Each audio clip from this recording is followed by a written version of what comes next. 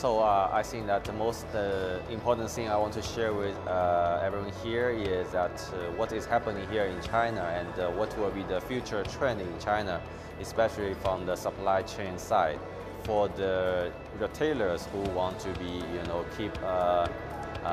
keep competitive in the future China market, and for the brand and the exporters who want to keep expanding in China market.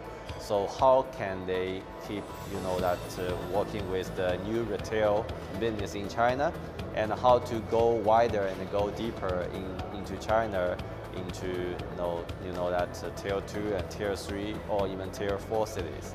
I think that for the new retailer or for the omni-channels in China, and the challenge is that how you supply the fruit or the fresh produce to all over China. It's a big area. So the challenges is including the storage, the logistic, and also including how to marketing the products in different areas. So we think that we are still trying to optimize based in our experience during the past 10 years, and also use the technology like online platform, and with the other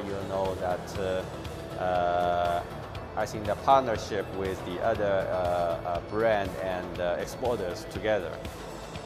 The basic knowledge of the retail is that how to keep expanding, and how to make profit, and how to make the customer a good experience. So we think about things from that way. It's not just limited online or offline. And I think that during the past 5 years, China, we enjoyed a huge growth for the online business. But that for the most of the customer experience, they are not just limited online. And also online, we cause some problems like over package and a lot of waste, and the home delivery. Sometimes it's not too environmental friendly. So we think that try to combine the online and offline together, and to make the customer experience like more unlimited experience of retail. So we'd rather say it's unlimited retail better than like O2O.